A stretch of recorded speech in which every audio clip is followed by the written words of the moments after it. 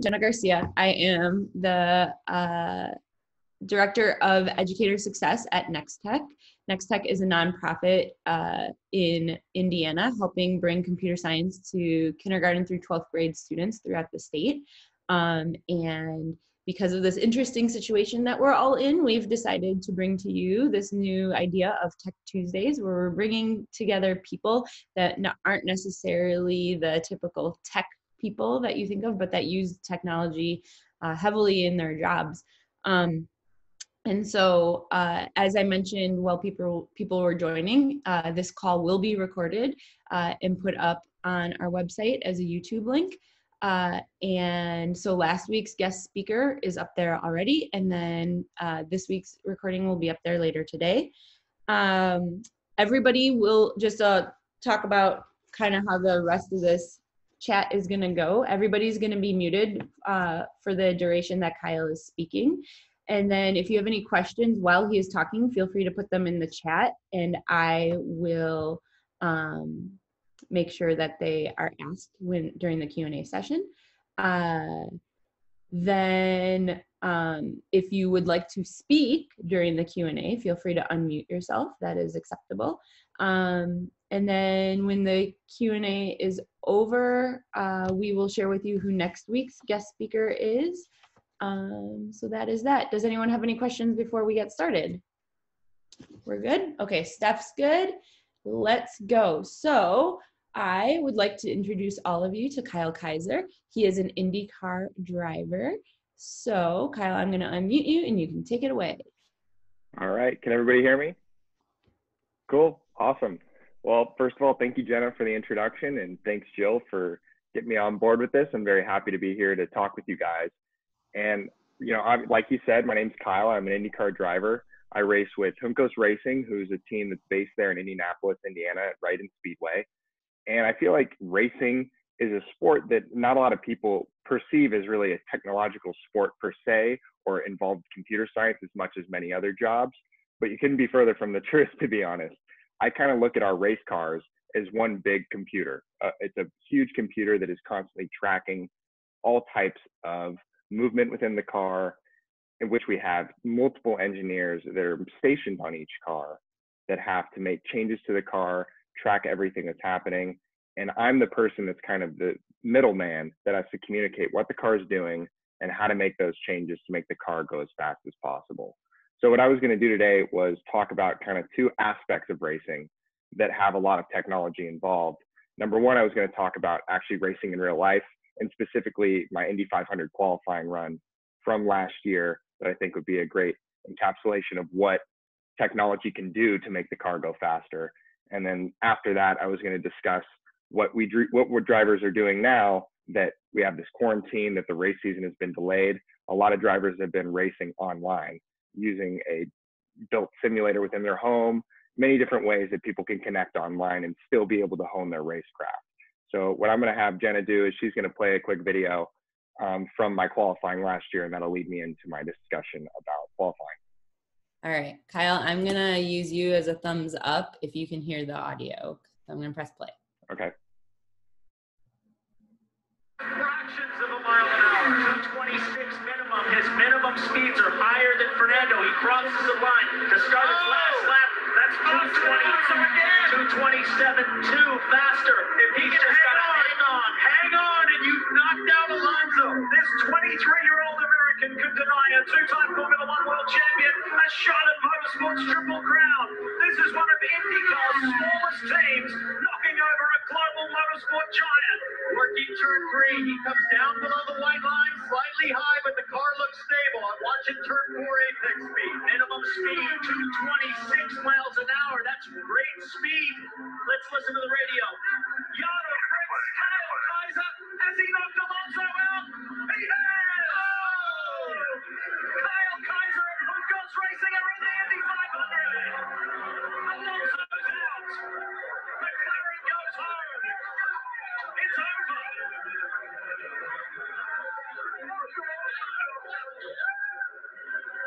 Wow.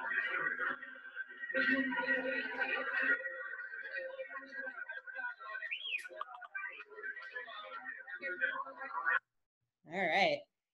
All right. So that was a very special moment for me last year. That was pretty much the moment that got me into the Indy 500. If we hadn't gotten that exact lap time, we wouldn't have been in the race last year. So that was a very special moment. Now, a lot of people don't see what happens behind the scenes for a moment like that that leads to, you know, such an amazing accomplishment. Now, what many people might not see on the surface is that we have, I mean, you could see at the end of that video there, all those people in the green shirts were my race team. And all those people come together to try and make that car go absolutely as fast as possible. And that requires a huge team effort. But a big portion of that team effort requires computer science, requires using technology to make the cars go to the absolute limit without going over that limit.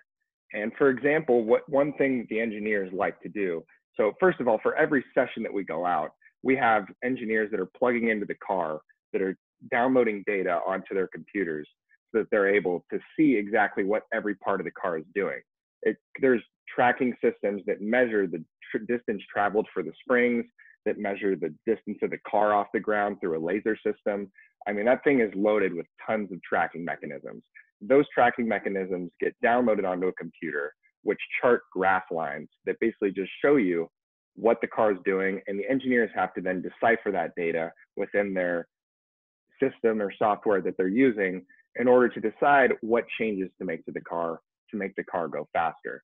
And obviously this is pretty big and kind of overloading, but to simplify it, you know, without technology, it would almost be a guessing game and relying entirely on just what I have to say to decide what makes the car go faster. Now, when you're racing in the Indy 500, there's obviously very high stakes. So there's a huge reliance on the technology and the modeling systems within their computers to determine whether the changes that they're going to make are going to be the right change and whether it's going to be a safe change.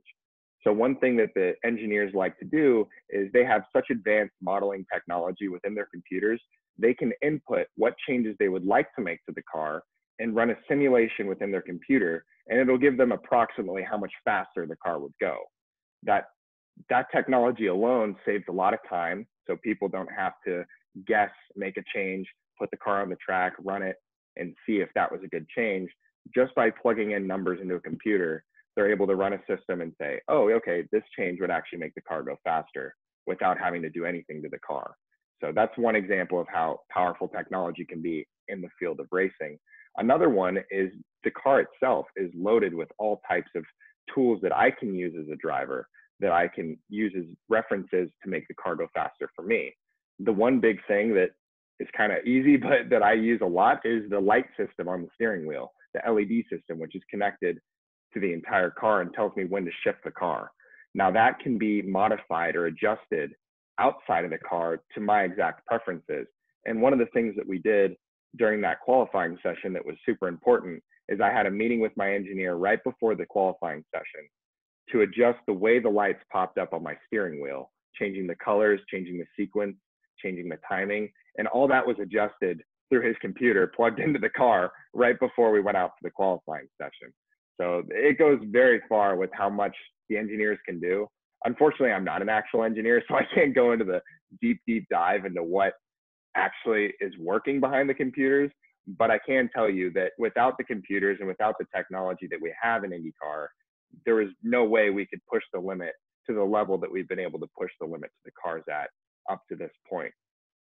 And so I'll let that lead me into my second kind of topic that I wanted to talk about, which outside of actual racing on the racetrack, especially due to this quarantine and, you know, since we're not allowed to leave the home really, is simulation, which is how a lot of drivers are able to stay sharp in their racecraft when they're not able to go out in the racetrack.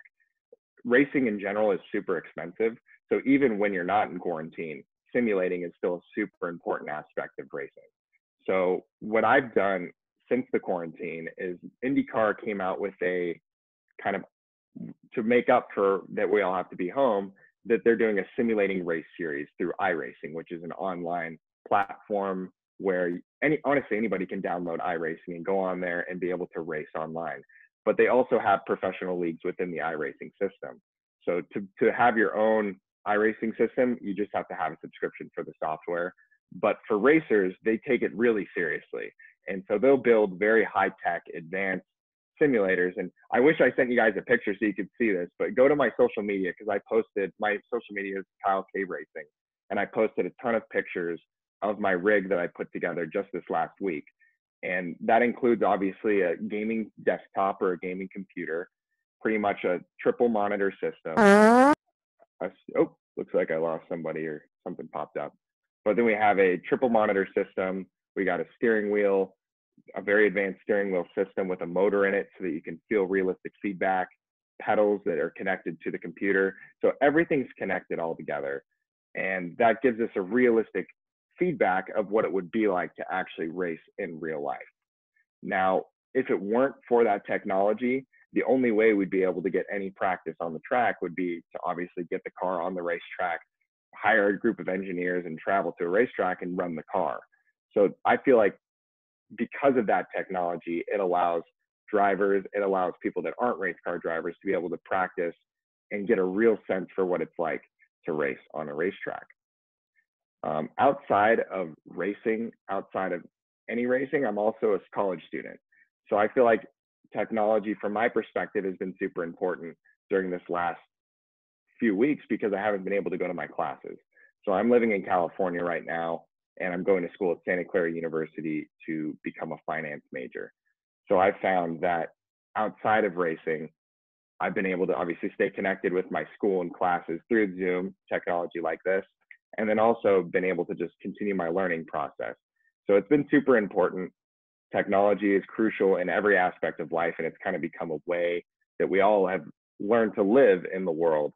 So whether it's in your professional career, whether it's in the regular world, it's obvious that technology is going to be an important aspect in our lives. And I think that the younger you can get started to really start learning about how to work with technology and how to utilize technology to advance yourself in the things that you're passionate about is really the important thing, because you can apply computers, you can apply technology to anything that you like, but start playing around with how you can apply technology to the things you're passionate about, and spending less time maybe playing games and more time trying to understand, okay, there's so many great tools available online, so many incredible tools that are applicable to the work world and applicable into the racing world or any sports world. So don't be shy with exploring how you can apply technology into the things that you're passionate about. And after that, I feel like I'm ready to open it up for questions if anybody has any questions. Awesome. Thanks, Kyle. So if anyone has any questions, you can throw it in the chat. Or if you want to raise your hand, you can raise your hand and I can unmute you. I'll look through the chat here to see if I can find any questions. I didn't see any come in from above.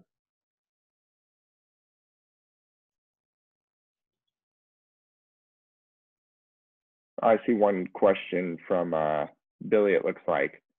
So he was asking, why IndyCars? Any interest in MotoGP or something similar? So that's a good question.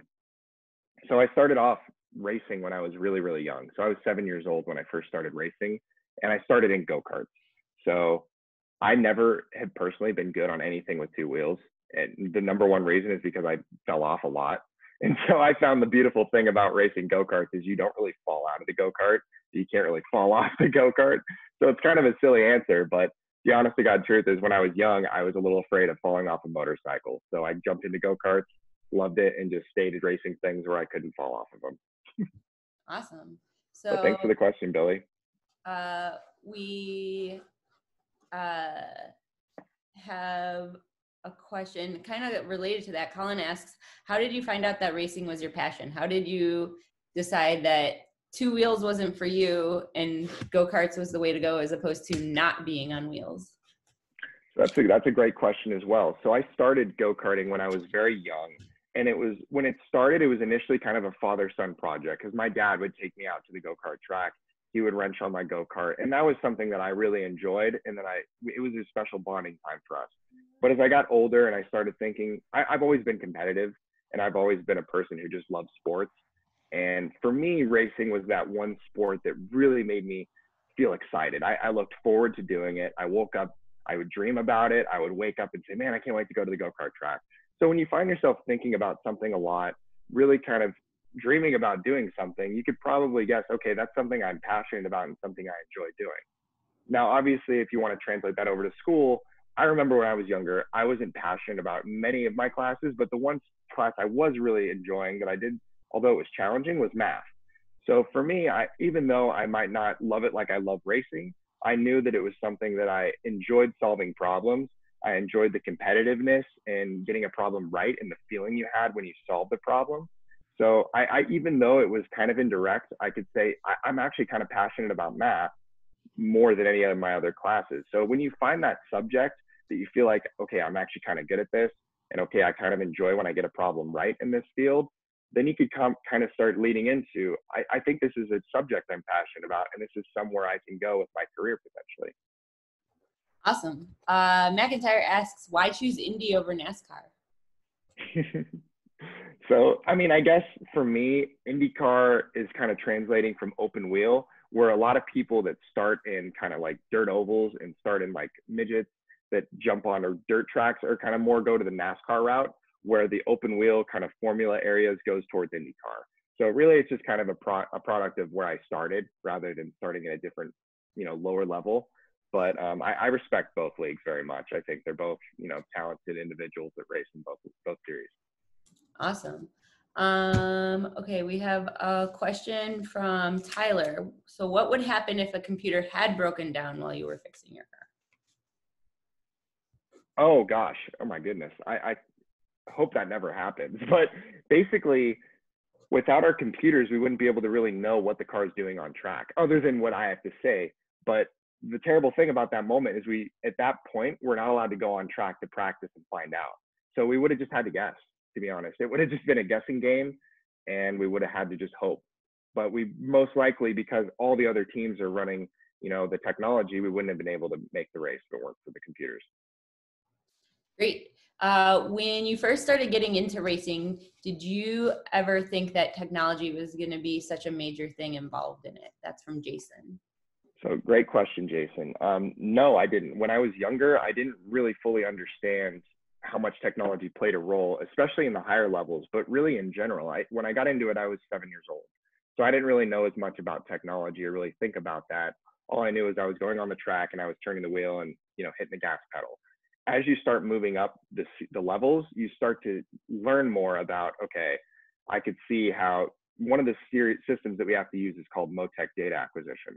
And at a very young age, they kind of start inducting us into this like idea of we need to start learning how to read the data. We need to start learning how to manipulate the software so that we can read what we want to read.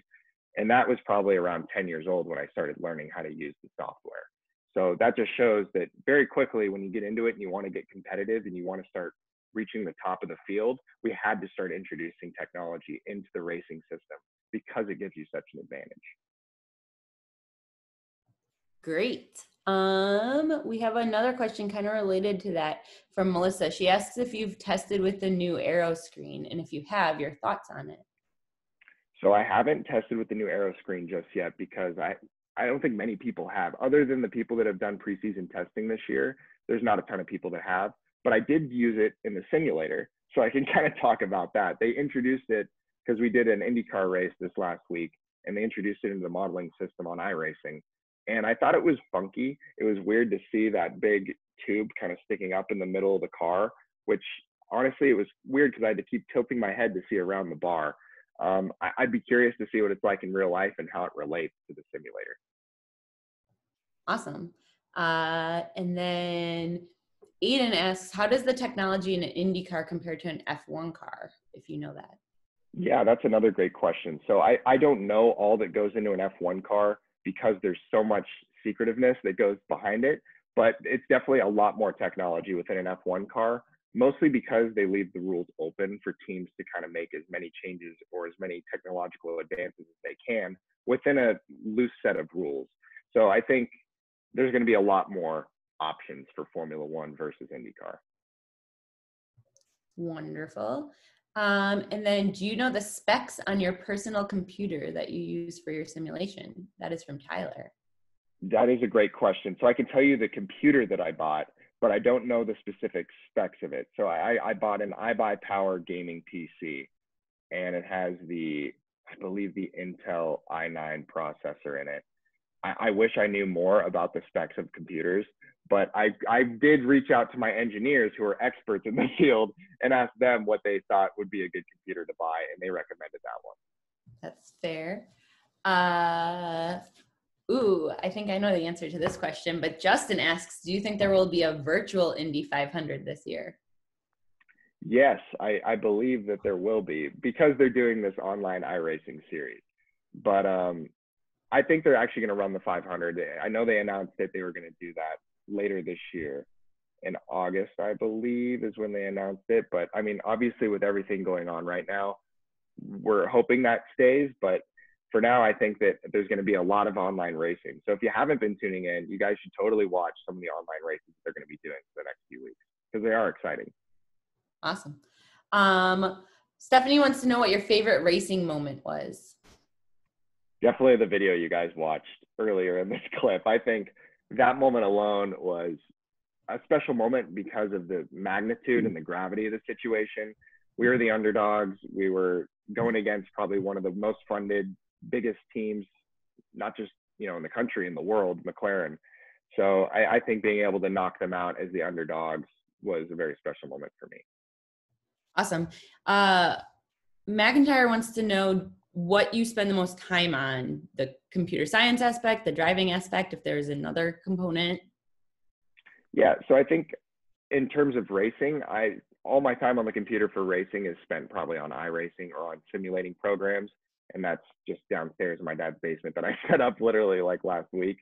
But in terms of, my personal computer, I think a lot of it is spent time with my schoolwork, doing my schoolwork there, sending emails, or just outside of school, working on projects that I have for my sponsorship. Because there's an underrated aspect in racing is that you have to go raise money and you have to help connect yourself to big businesses. So I use my computer and use tools in my computer like PowerPoint or Excel or other softwares inside of my computer to help model or come up with ideas for how I can present certain things to certain sponsors. Wonderful. And then we have a question. Is there a way that all of us are able to watch you in online racing? Yeah, so they're doing they're live casting it or broadcasting it live on YouTube. Or if you just go to the IndyCar website, they usually have the link right when you open the website landing page, and you click that and it'll direct you to YouTube. Wonderful. Well, I think we're done with all the questions. Melissa thanks you for online racing. Her and her husband would have been lost without it. They were yelling at the TV just like normal. That's awesome. So if there's no other questions, Kyle, I want to thank you so much for joining us for our second ever Tech Tuesday. Thank you for sharing with us how computer science and technology impacts you in racing. I am going to just share my screen really quickly so that I can introduce for next week. We have Carly. She is the VP of Customer Experience at Pattern 89. She will be here next week, April 7th, same time, 11 a.m. Eastern. So have a wonderful day and week, everyone. Stay safe, stay healthy, and we will see you next week.